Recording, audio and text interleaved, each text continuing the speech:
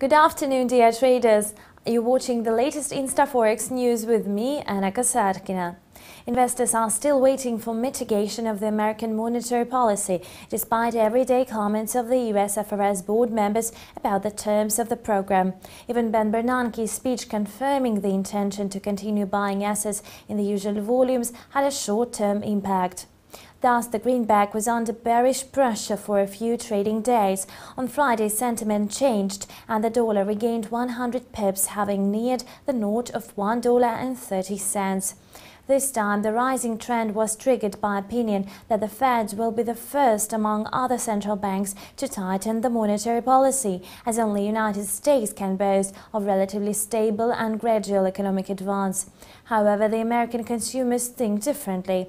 The University of Michigan released its initial consumer sentiment index for July, which dropped below the expected 85.3 to 83.9 pips.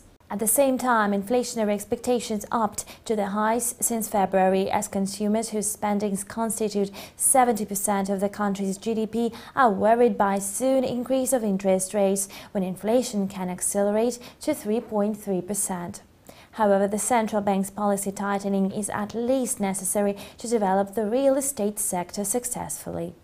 And this was the latest InstaForex news. Have a nice trading day. Bye.